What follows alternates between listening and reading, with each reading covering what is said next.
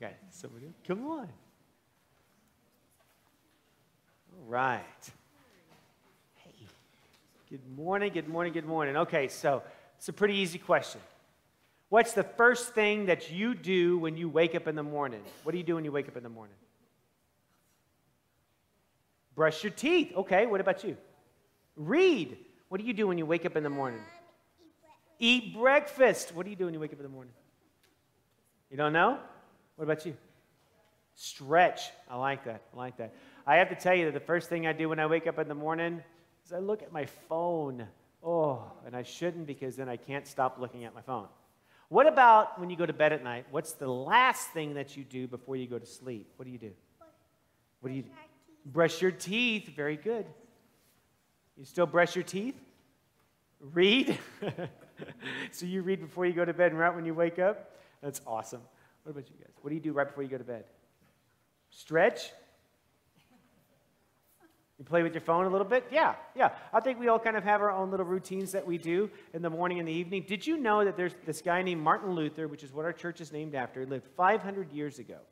And, of course, they didn't have phones or really fun toothbrushes back then. But the one thing that he would do every night before he went to bed and every morning, the first thing he would do when he woke up was this. He would make the sign of the cross on his forehead.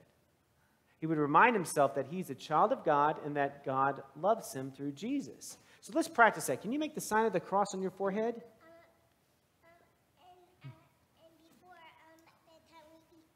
Yeah, before bedtime. Yes, we also eat dinner before bedtime. And then after that, Martin Luther would do this. He would make a little cross on his forehead. Can you do that? Can you make a cross on your forehead like that?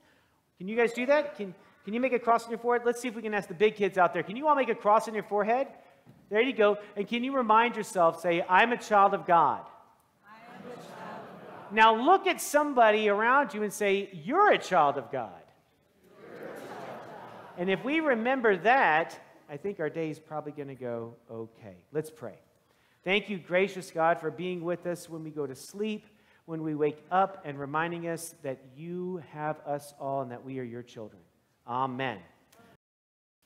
So we have been moving through the Gospel of Mark over the past few weeks, and it's clear that Jesus is also moving along. In fact, our Gospel even says on the way. He's moving from one place to the next. And where we find Jesus today is in the city of Caesarea Philippi, this area.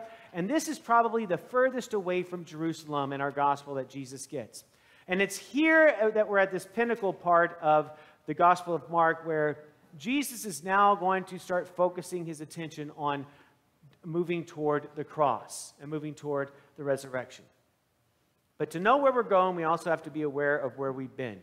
So for the past couple of weeks, as we've been moving through Mark, we met Jesus talking with the Pharisees and the scribes, challenging them to open their hearts to understand the purpose of the law is so that way people can be in the presence of God, not gain entry into the church or the temple.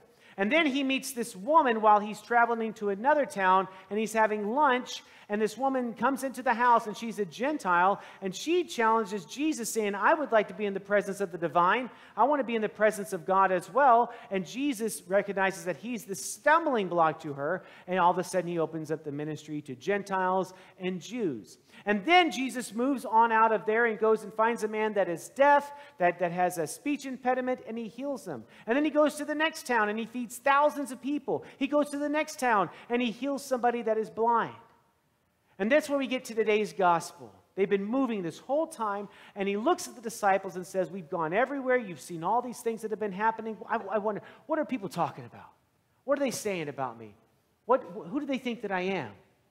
And they're quick. Oh, you're like Elijah. I mean, you're like this really powerful prophet. I mean, you're preaching the word of God and everybody's listening to you. And we're really doing some really cool stuff. And you're probably going to get your own chariot. It's going to be flaming. You're going to go into heaven. It's going to be awesome.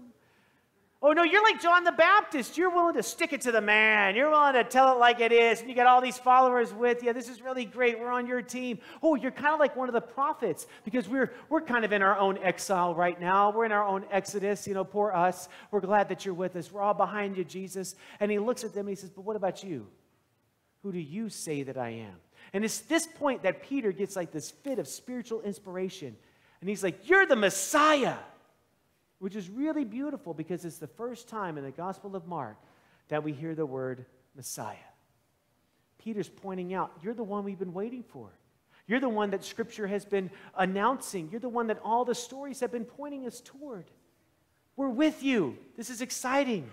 And then Jesus sternly orders them not to say anything to anyone. And right after this, he tells them what this means. Now, we're going to pause there for a second before we go into that.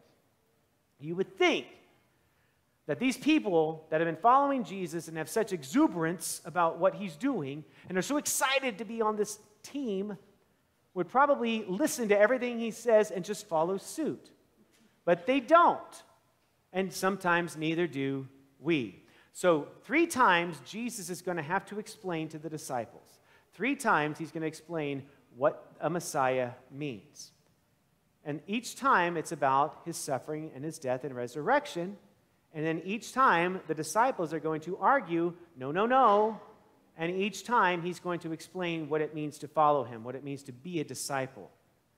So the first time is with Peter. The second time is about who's going to be the greatest. And then it's James and John arguing over seats in the car, okay? So right now, Jesus is looking at his disciples, and he says, who do you say that I am? Peter, of course, shouts out, Messiah! And he wins the prize for the day until Jesus says, here's what this means. Do you remember those people that we were asking them to open up their hearts so that way people could see God in their midst? They could go and be in the presence of God, the scribes and the Pharisees and all those people? They're going to arrest me, says Jesus. They're going to have me beaten. And you remember that woman and the Jewish people that we were having lunch with? They're going to kill me, and then 3 days later, I'm going to rise. And somehow, some way, they get stuck on the getting hurt and the dying part, and they miss resurrection. They miss it. They absolutely miss it, and they're so stuck. And that's when Peter grabs Jesus, and he pulls him aside. Come on, but we need to talk. We need to talk. No! No, you can't do this. No, please, no, don't do this. Do you realize what you're doing? This is political suicide. Don't do it. We're on a roll, Jesus. Come on now. Don't do this now. Don't say that. Shh. And then Jesus rebukes Peter and says, one of the best lines in Scripture, and I always have to make sure, you probably do this as well, whenever I'm saying this from the pulpit, that I don't look at anybody. He says, get behind me, Satan. Now, that's a great line. You can look up and research why he's using the word Satan in there. But I want to talk about the concept of rebuking. Because in the Greek, it means sternly order. And don't you remember whenever Peter says the Messiah, he sternly orders them to say nothing. And then Peter rebukes Jesus, sternly ordering him to turn around. And then he, in turn, looks at Peter and sternly orders him, saying, no, you're so stuck on yourself and human things. I'm talking about something greater than that, something divine, something holy, something sacred. And then he looks at the crowd, and he says, if any of you want to follow me and be my disciple, you're going to have to deny yourself, take up your cross, and do what I've been doing and follow me. Now, to deny yourself, also in the Greek, means to disown yourself. So, if we're going to disown ourselves, who's going to own us? Anybody? God. And that's hard to do. If we're going to disown ourselves, that means we're going to have to look at God and say, okay, you can have absolutely everything that I am. All the good stuff, all the bad stuff, it's yours. Take it. It's all yours. Show me what you want me to be. Tell me where you want me to go. What is it that you want me to do? And Jesus says, deny yourself, take up your cross, and follow. Okay, well, what was Jesus doing? He was talking to people that are in political appointments and authority, and he's challenging them to see God and asking them to look for God in what they're doing. He's meeting somebody that doesn't look like him, doesn't act like him, isn't from the same town, speaks a different language, and he welcomes her to the table and feeds her. He goes and he finds people that are sick, that are suffering, that are blind, that are deaf, and he heals them, that are hungry, and he feeds them. He serves others. If we're going to turn our life over to this beautiful God that we proclaim, then we follow what Jesus was doing. And we help others, and we invite people to find God dwelling wherever it is that we are. Now, as people of this congregation, we already have a leg up because we are called, what church? Abiding presence. We got called that on purpose. Thank you, Bill Brueggemann. Right? Yeah. abiding presence, because we are the abiding presence of God in the world. That's what we have been called to do. And we have this identity of a congregation as a place of grace, and it's God's grace, not our grace. It's God's grace. It's this undeserved gift that is poured out on all of us, and it's abundant, and we all get the same amount, and we're just dripping with grace upon grace upon grace. We can't stop it. And then we say that all are welcome. And that's the hard part. That's the really hard part. Because all are welcome means that those political leaders and those people that sit in seats of power that are abusing it are welcome to find God dwelling here, to see that we are the abiding presence of God in the world. Which means that those people that believe different, that maybe have a close communion, or maybe they don't even believe in Jesus, maybe they're from a different country, have never even heard it, speak a different language, are a different color, are welcome here, to find God dwelling here, to meet the abiding presence of God here. Which also means that those that are hungry, those that are hurting, those that have diseases, those that are wrestling with whatever it might be in their life are welcome here, to find God dwelling here, to see the abiding presence of God here. And it also means that if you're wearing a Swiftie bracelet or a MAGA hat, you are welcome here, to find God dwelling here, to be the abiding presence of God here. It's hard to do that, especially when somebody is diametrically opposed.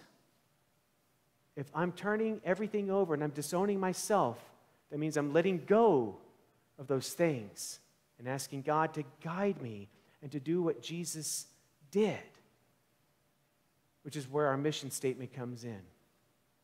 We're called to seek God in everything that we do and serve others. And we do that everywhere, every day, and with everyone. Amen.